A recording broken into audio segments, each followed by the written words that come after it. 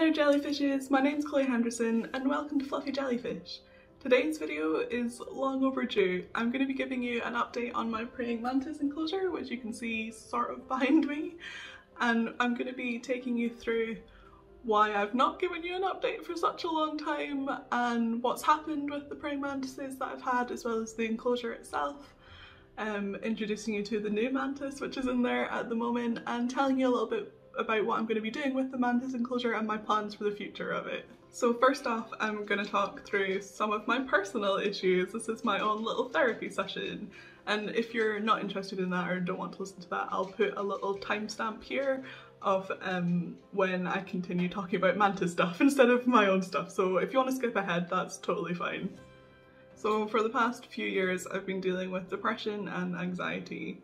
I think I've probably always had an anxiety disorder throughout my whole life, but it's only sort of recently been diagnosed and I actually know a word for it. Like, I have some form of label for what the things I've been feeling are.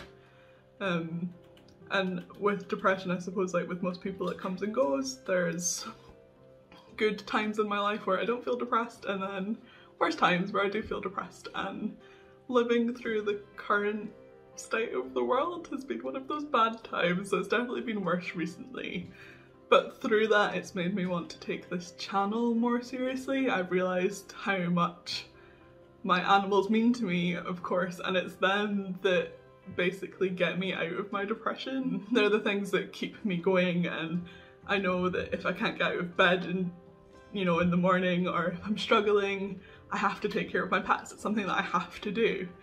And having that little bit of motivation and that sort of strive to do something for them and to take care of them is what really helps me to keep going and get through some of the blah horrible stuff in my head. And that realization made me want to make this channel and Fluffy Jellyfish in general, the blogs and the social media and everything that I do with it. I want to make it a thing. I want to grow it and do more videos, try and get better educated myself so I can then share that with you guys, make my pet care as best as I can possibly make it, and again, share my journey, share everything that I've learned. That's really important to me, and that's why you've probably seen more videos here than you would have for the past couple of years, where my uploads have been basically non-existent. And that's the reason I've not updated you on the mantis enclosure for such a long time. I film vlog clips every now and then for everything, but I just can't seem to find the motivation or the energy to actually post it, and it's rubbish. I hate feeling like this.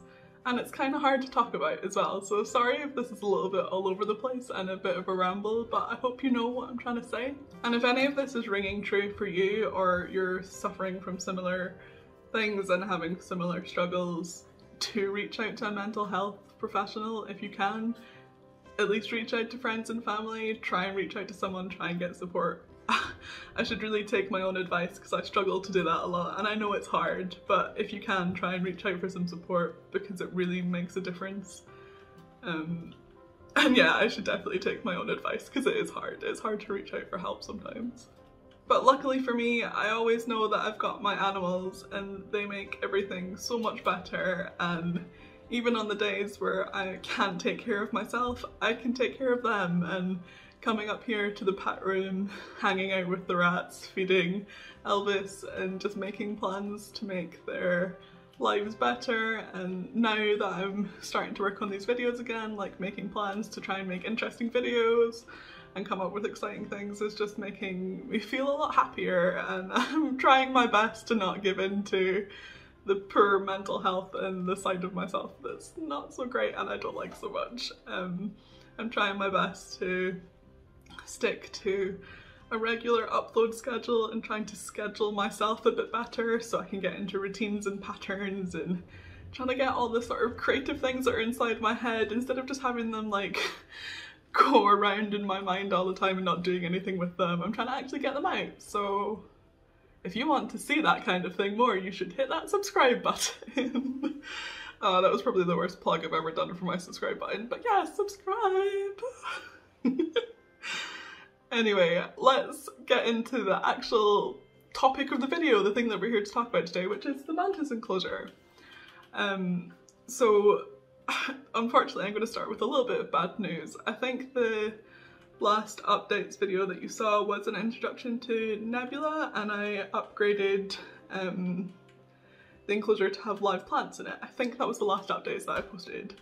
So unfortunately since then Nebula passed away, and unfortunately I can't even tell you that it was happy because she didn't quite reach her natural lifespan. She unfortunately on her last molt molted badly. She fell from her molt and unfortunately didn't recover. And I do have some vlog clips of Nebula, so I'm going to insert them here just now. So here's the vlog of Nebula. In my last set of updates, which if you haven't seen it already, I'll link down in the description below and it'll be up in the iCard so you can go and check that out if you want to. But we'd left off where I had basically just picked up Nebula, and I'd redone the mantis enclosure, I'd rebuilt it. There's a whole video all about it so you can go and check that out. So the enclosure was ready, but Nebula was living in a small jar just until she had grown big enough to be able to fit into the larger enclosure and would be more comfortable in that space.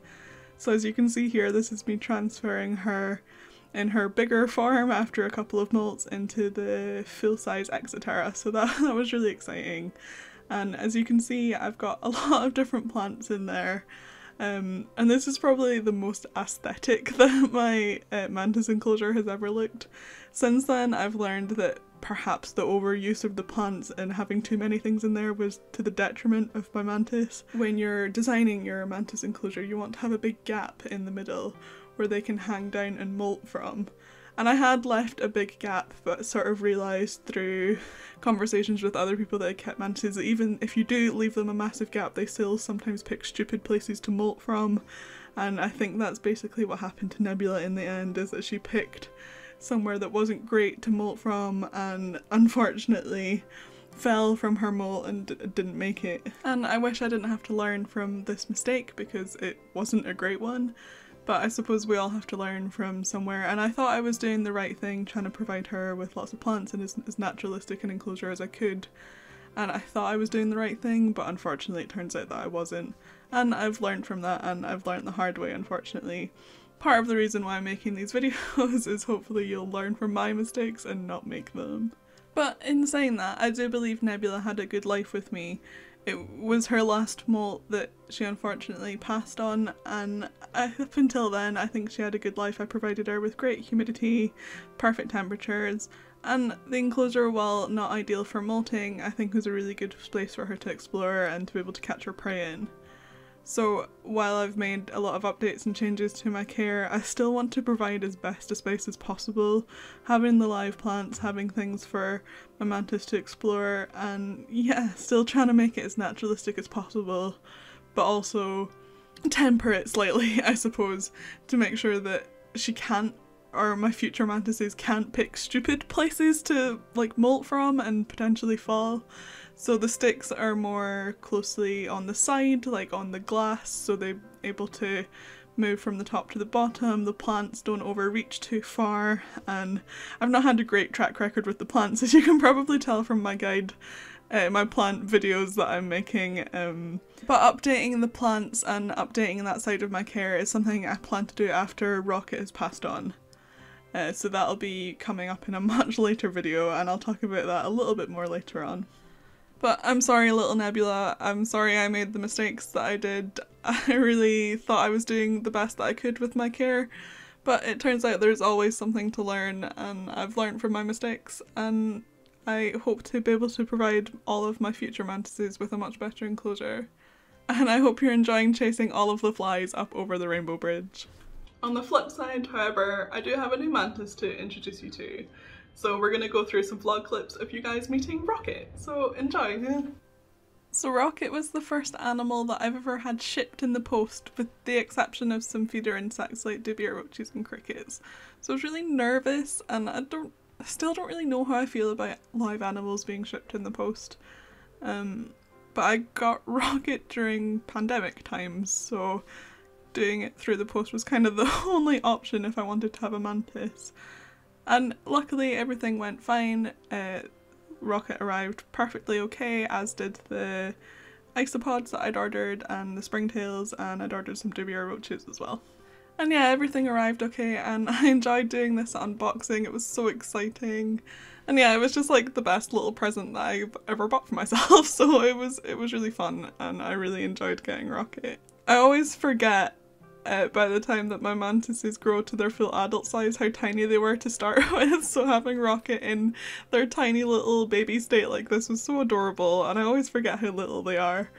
Luckily Rocket wasn't tiny enough that I had to put them in a jar like I did with Nebula initially. They were big enough to go straight into the Terra, and I could control what they were eating with feeding tongs just to make sure that they were getting a good amount of food. And I would still release a few flies in there as well, so they could use their natural instincts and their prey drive to actually hunt their own little flies, but I was still making sure that they were eating enough. And one of the things that I enjoy so much about having a mantis is watching them molt, watching them go through their stages of life. And there's a bunch of clips here with different stages of Rocket in molt, and it's just so fascinating to watch, and I keep all of my mantis molts. I don't know what I'm going to do with them all, they are all just muddled up in a box together, but I do keep them because I think they're really fascinating. So if you've got any ideas for me of what to do with all my molts, do drop me a comment down below and let me know. Yeah, it feels weird to throw them out, and they're just like really weird and cool looking, so yeah, I've got this little box of just mantis molts. And I need to figure out what to do with them at some point. They're just fascinating little creatures, and I love watching them, and having Rocket has been so much fun. Unfortunately, the plants in the enclosure have not done as well as Rocket has. And the pothos is doing great, and it's like one of the hardy ones, and I guess is easy to not kill, so that one's doing okay, but the two phytonias? I can't remember what they're called, but those ones down the bottom, they just didn't do well at all. So as I said earlier, I've got a bunch of plans to update this enclosure and update it to be good for the plants as well as the animals. So soon we'll have some plants that will actually survive in my mantis enclosure. That'll be a whole other video coming up, so do make sure to hit that subscribe button if you want to see what I do to make sure the plants that I'm adding into my enclosures do not suffer a horrible fate. Oh, and I forgot to introduce Rocket properly. How silly of me. Okay, so Rocket is a Hirudula membrachia? I'm not 100% sure how to pronounce it, but I'll stick it on screen just now so you can see. The common name is giant Asian mantis, so very similar to what Gamora was, but from Asia rather than Africa. They're in the same genus and they look very, very similar. Some of the coloration is different. Rocket is basically all green, whereas Gamora had the red underbelly and the red under her, and she had the red on her leg, and I think a little bit bigger as well.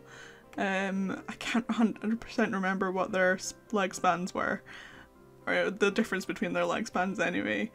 Rocket ended up being about 7 centimeters, I think was a male in the end as well.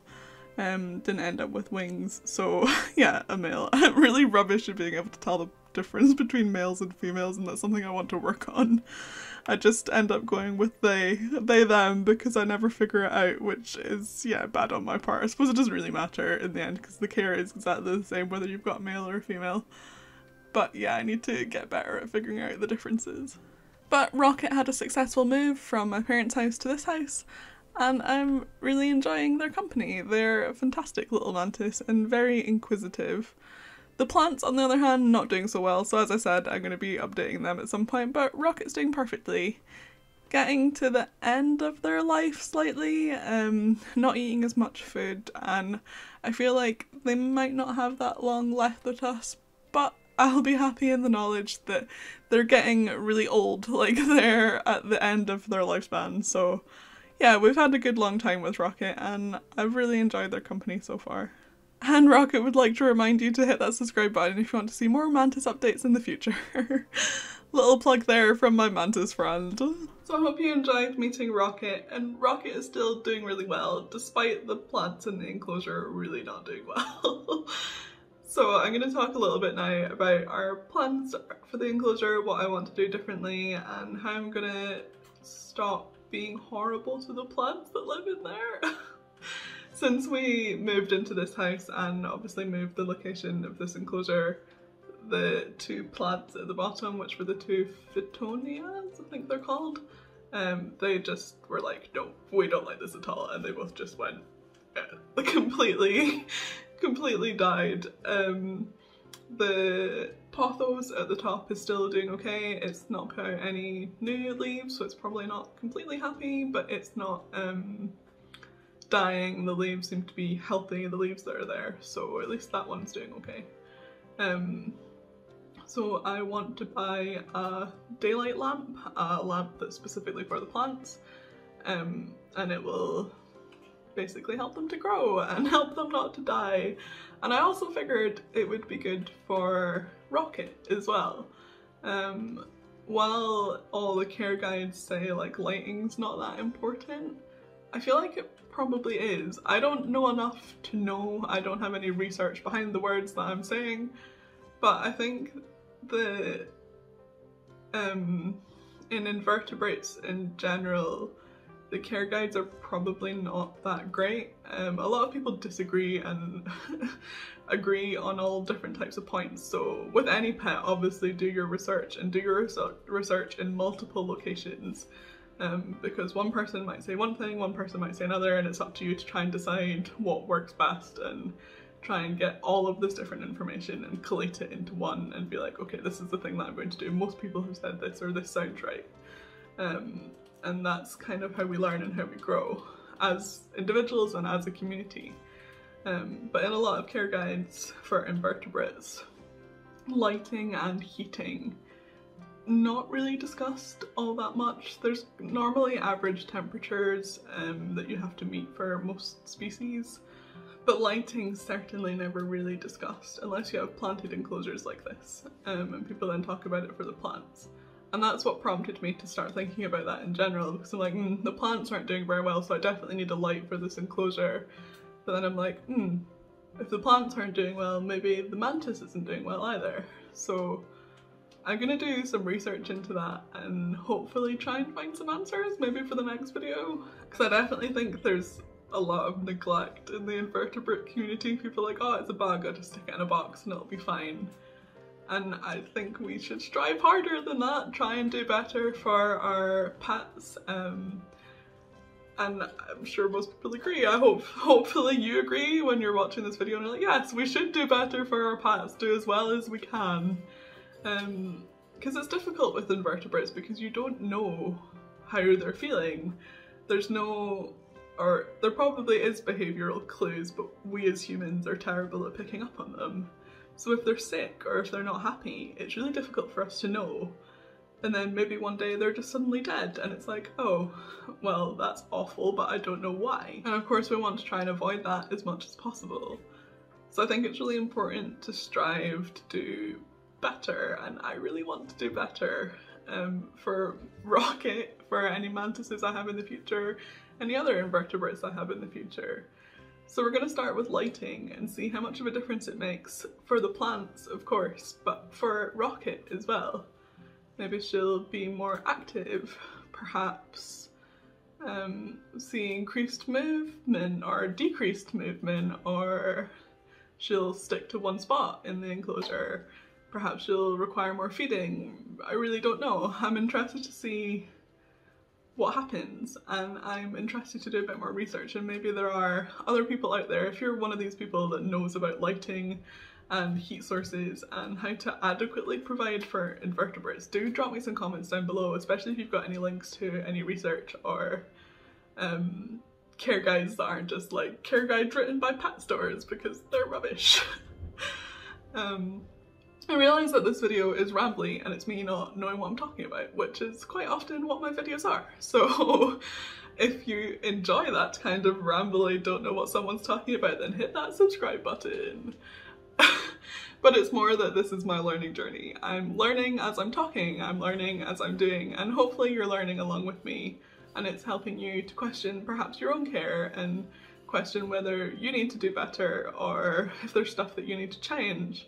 And hopefully together we can figure it out, and hopefully we can have pets that are thriving, not just surviving.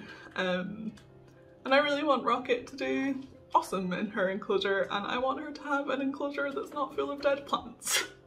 I mean, I'm sure the cleanup crew in there is loving the fact that these plants have died because they've got lots to work on and lots to eat. But it's not great for Rocket, although I suppose she probably doesn't care whether the plants are dead or not as long as she gets fed. But yeah, I want it to be better, so in the next video that I do, I've ordered my light, I've ordered my hygrometer and thermometer, the digital one that I talked about, and I've ordered some new plants as well, so fingers crossed these ones will make it. And I'll be doing an updates video sometime soon with that. I'll let you know how that goes. So that'll probably come out in perhaps a few weeks to a month. I'll probably film it over the next few weeks and it'll come out in about a month's time once I've seen how everything works and observed the enclosure for a little bit. But if you want to have more regular updates and if you want to see some updates closer to that, then you can follow me on Instagram at fluffyjellyfishchloe and Twitter at fluffyfishjelly. I know it's a weird one on Twitter, someone had stolen my name already. And I'm also on TikTok at fluffyjellyfishchloe as well. So you can check out my socials and they're all linked in the description below, and I'll probably be posting some updates to the enclosure and how it's getting on with it. But if you want to stick with me on YouTube, then do hit that subscribe button because soon I will obviously update you with how the mantis enclosure has gone. So that'll be really exciting and I'm looking forward to that. I love buying new stuff for the pets. It's definitely like one of my pleasures in life. I don't buy stuff for myself very often, I don't really treat myself that often, but buying stuff for the pets is like my favourite thing to do. Like I've just ordered some new hammocks for the rats and I'm so excited for them to arrive already. Ooh, that could be an unboxing video. Do you want to see me unbox some hammocks? Drop me a comment down below and let me know because I will film that, that might be quite fun. But I think I've rambled enough for this video. I've talked a lot and a lot of it has been all over the place, so thanks for sticking with me. And if you've got any thoughts on any of the things that I've said, do drop me some comments down below. I'd love some further reading. I'd love to hear your thoughts. So yeah, let me know what your thoughts are on invertebrate care and praying mantis care. I think it'd be really interesting to hear what you guys think. So yeah, drop me some comments. I want some further reading. But that's all from me for today, and I hope you've enjoyed this random rambly video, and I'll see you in my next one. Bye!